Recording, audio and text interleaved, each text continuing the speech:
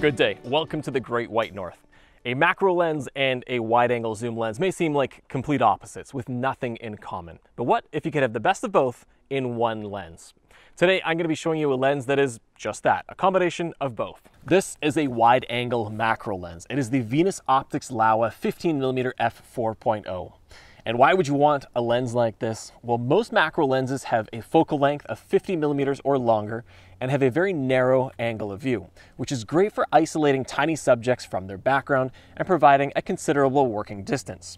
However, there are instances where a subject's surroundings are an important part of its story. And a lens like this Laowa 15mm produced that very important 1:1 magnification ratio while providing a very wide angle of view and ultimately a very unique perspective.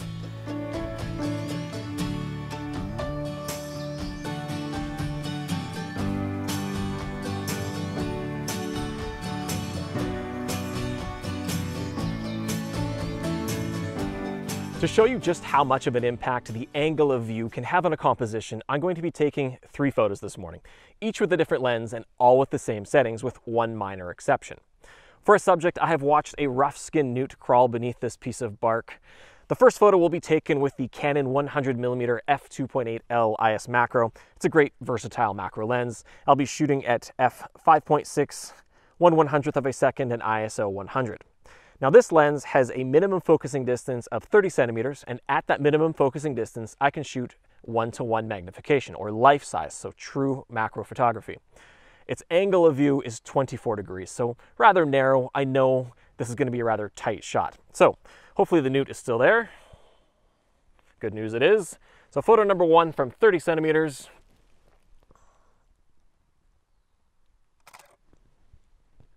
So it's a good shot, it's sharp, it's in focus, it's a portrait of the newt. It doesn't show me where this toxic amphibian lives, and that's what I would like to do this morning. So right away, I know I need a wider angle of view. So to do that, I will use the Canon 16-35 f2.8L Mark II. I will be shooting at 16 millimeters, which gives me an angle of view of 108 degrees, which is wider than the 24 degrees of the 100mm lens. The minimum focusing distance on this lens is actually closer. I get to be 28 centimeters away. But at that minimum focusing distance, it can only produce a magnification ratio of 1 to 4.3. So I know the newt will not occupy a lot of the composition. It's going to be quite small. Again, shooting at 1/100th of a second, f5.6, ISO 100 from 28 centimeters at 16 millimeters, photo number 2. That's much better. It's more along the lines of what I'm looking for. I can see the environment where this newt lives, but it's quite small. Like I predicted, I knew ahead of time, it doesn't occupy a lot of the composition. So I need to be closer with a similar angle of view. To do that, I'm going to use the Laowa 15mm f4.0 macro, which has an angle of view of 110 degrees, which is 2 degrees wider than that 16-35mm lens. Its minimum focusing distance is 12 centimeters. That does give me a 1:1 magnification ratio and a true life-size macro photo. However, I do not want to have this lens 4 millimeters from that newt. It's going to cause it undue stress, and I don't want to do that. So this is the exception in the settings. I'm not going to be shooting at 1:1. I'm going to be shooting at 0.4 to 1. So photo number 3.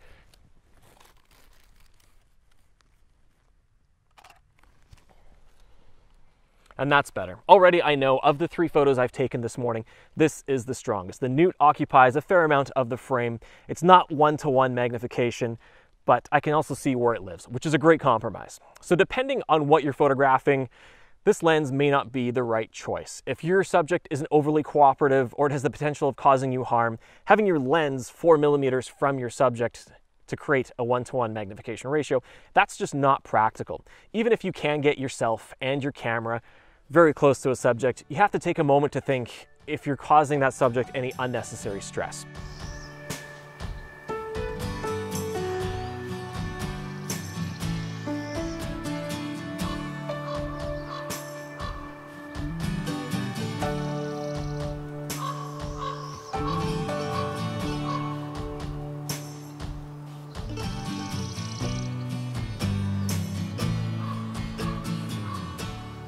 As you just saw, the incredibly short working distance of this lens can be a huge challenge, especially when using the 1:1 magnification ratio when your subject is 12 centimeters from the focal plane. The shadow cast by this lens and the camera will eclipse any valuable ambient light.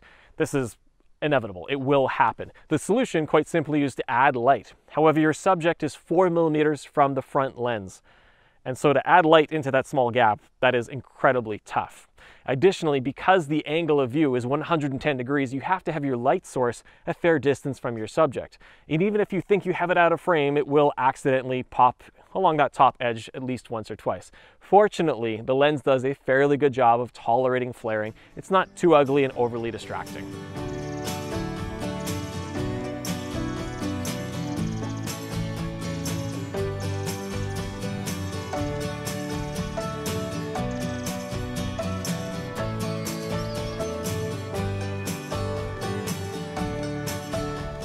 Now seems like an appropriate time to highlight the importance of keeping your lens clean.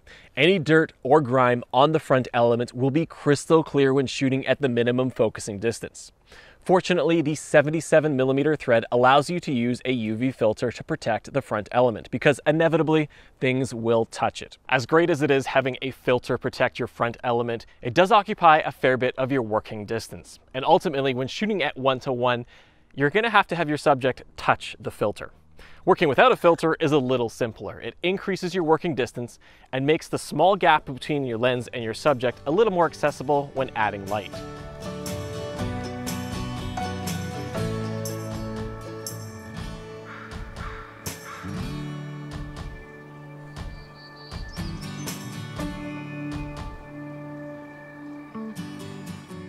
I've had my hands on this lens for a number of months now, and I've been quite happy with it. This is my first experience using anything from Venus Optics Laowa, and prior to getting this lens, I wasn't sure what to expect. Admittedly, I am rather abusive with my gear, and I need it to be very, very durable. This lens often finds itself pressed against rocks, dragged across moss, or sitting a few millimeters above water. Its build quality is solid. It's full metal construction, and that's obvious when you pick it up. It has a substantial weight to it. The aperture ring and focus ring, they're both smooth and feel very solid as well. Now the aperture ring is smooth and declicked, which is very helpful when you're shooting video. An awkward bit though, those two rings, aperture and focus, they are swapped. So your focus is close to the camera and your aperture is furthest away. And even after months of using this lens, I make the mistake quite often. I go to change focus and I've changed the aperture instead. It has 14 diaphragm blades, perfect for keeping those bokeh balls circular at any f-stop. Great for Christmas lights, split toning, crushed blacks, and sharing on social media platforms ending in gram. The lens is completely manual. No autofocus, no electronic aperture, and no communication with your camera, meaning XF data will be without aperture and focal length.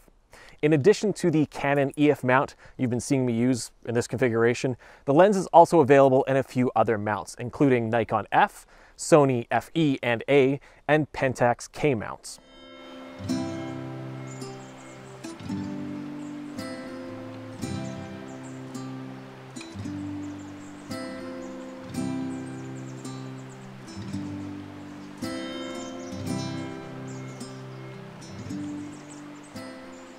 Despite how tricky this lens can be to use, with a bit of practice and perseverance, you can produce incredible photographs. The wider focal length does mean extra attention needs to be paid to your composition backgrounds, but if you pull it off successfully, your photographs will be very unique. Having the ability to capture macro imagery with a wide-angle perspective is something I've always wanted the ability to do, and this lens is the perfect tool for just that task. Having said that, I find it best for shooting subjects that don't need a 1:1 ratio. Think of a subject slightly larger than a golf ball. This allows for a slightly larger working distance and still super fun compositions.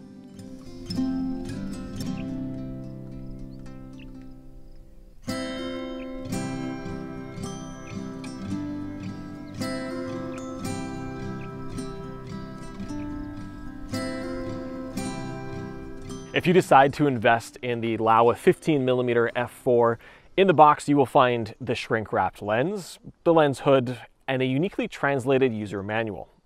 This lens has amazing image quality. It is on par for what you should expect from any macro lens. It is very sharp. With the wider focal length though, it's worth pointing out there is some noticeable softness in the corners of the frame. It is most prominent when shooting wide open, but it clears up at around f8 or f11. Also when shooting wide open, there is a bit of vignetting, but that disappears as soon as you hit f5.6. Then there's distortion. Barrel distortion, because of the wide focal length, it is smack in the middle of every frame. Colors and contrast are great. They're not what you would get from a Canon L series lens, but that shouldn't really be expected considering this lens's price point.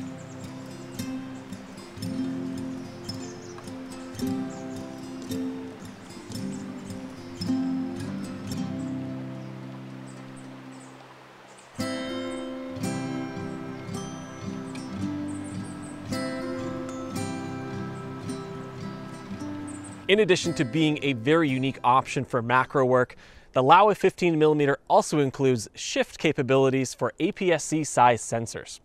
Not tilt shift, just shift, meaning you can correct for converging lines, but you can't create the miniature perspective that true tilt shift lenses can produce. You can shift it 6mm up or 6mm down, and you do so by pressing in this incredibly awkward and knife-sharp little tab and just pushing up, or yanking it down. I don't have a camera with an APS-C sized sensor, but I do have the 50 megapixel full frame sensor of the Canon 5 DSR, which is more than adequate resolution to crop out the edges of the image circle that results when you shift this lens. However, for demonstrative purposes today, I'm not going to crop that out. So in the second photo, you will see the edges of the image circle. Photo number 1, composition, it includes the forest floor all the way up to the forest canopy. And you can see the trees, they are converging lines. So if I press this tab in and impale my finger, shift up 6mm, and recompose as closely as I can. Photo number 2, with that shift, corrects those converging lines. The trees are a lot straighter. It is pretty amazing. If you've not had the opportunity to use a true tilt shift lens, a lens with just shift at a fraction of the price is a very interesting alternative.